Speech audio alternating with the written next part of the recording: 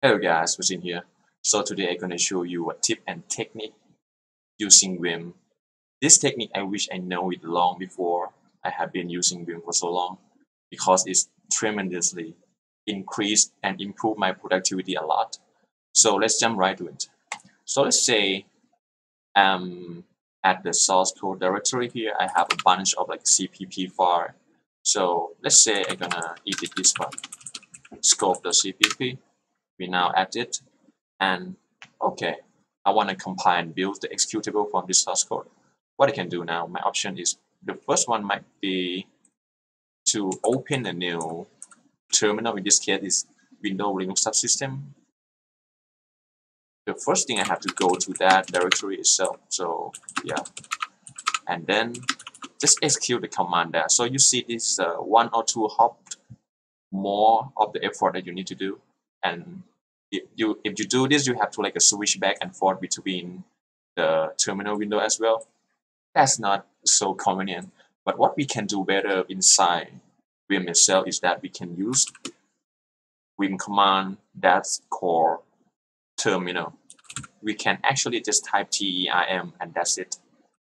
But anyway, we can do terminal as well if you want it. But the short is term.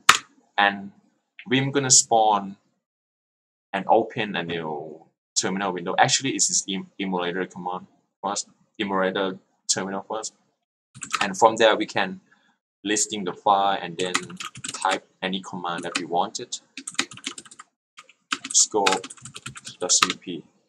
And that's it. We get it. We can execute the executable binary and we get the result. As well, we can go back to the previous window and try to expand it a little bit to get a small room to see something. Go back to that, and as well we can expand it the same, make it equal. We can do just the things with it just like terminal command as the normal Vim window. We can close it with the exit command.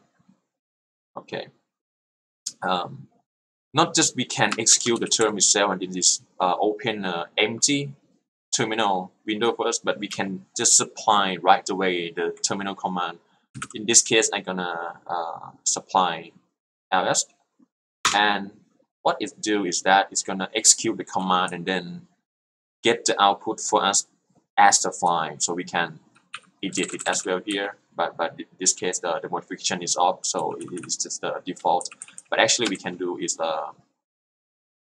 write into the file here, file listing text, and we can close it, and then we can try to open that thing, file listing, and it's just there and we can do something with it. So let's do some more a little bit complicated use case here. So I'm gonna split the window. Let's say gonna try to compile another source code. In this case, on the website type traits.cpp, I can do the same with term, then with the same command. Yeah, and we get it, the same thing. And we can switch back to the right side of the window and do the same thing as well.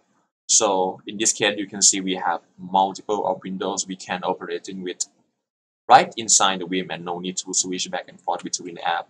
And you can do whatever you want. Maybe you want to switch to another directory to see the things, and you do a bunch of the command there in order to source the output or anything like that to keep the productivity flow. So yeah, and I hope this technique gonna help improve your productivity. Thank you.